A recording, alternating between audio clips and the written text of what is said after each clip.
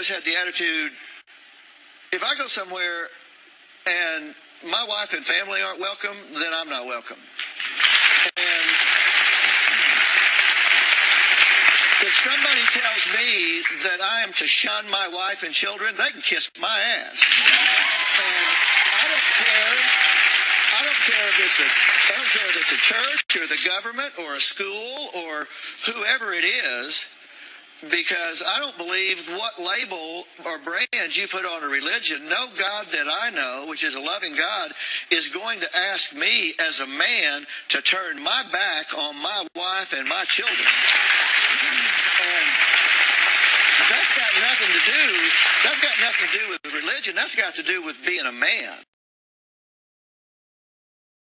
And I'm just asking you as a man, as a man, is there a point at which, because I've often said, I love the Lord. It's Christians I can't stand.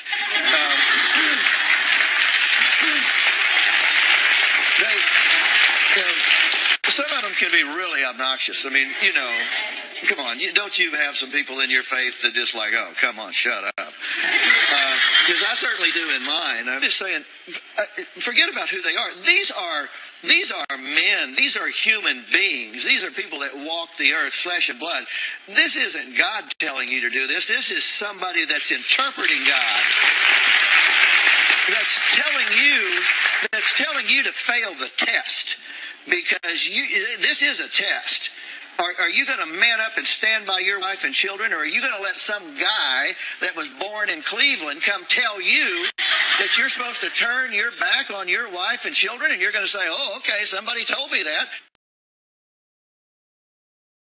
and then you just follow along and say, well, what do you want me to do now? I really have a problem with the common sense aspect of that.